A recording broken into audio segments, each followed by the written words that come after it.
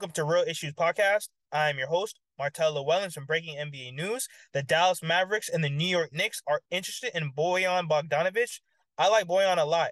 This is a guy where he balled out in Utah. He averaged 18.1 points. He shot 45.5% from the field, 4.3 rebounds, and 1.7 assists last season with the Utah Jazz. I think that Bojan can bring a lot to both of those teams. I think both of those teams still need a lot more depth. I know that the New York Knicks fumbled the bag with Donovan Mitchell, so I know that Bojan can definitely bring floor spacing, three-point shooting.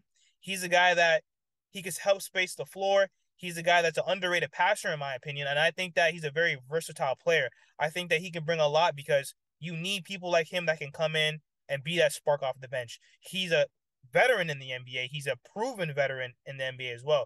This is a guy where he always averaged at least above 10 points on all the teams that he's been on. He's been on the Brooklyn Nets, the Washington Wizards, the Pacers, Utah, and every single team that he went to, he played his role, and he played his role well. But let me know what you guys think in the comments. Which team should pick up Bojan? Should it be the Knicks or the Mavericks? I know that Danny Ainge wants a first-round pick.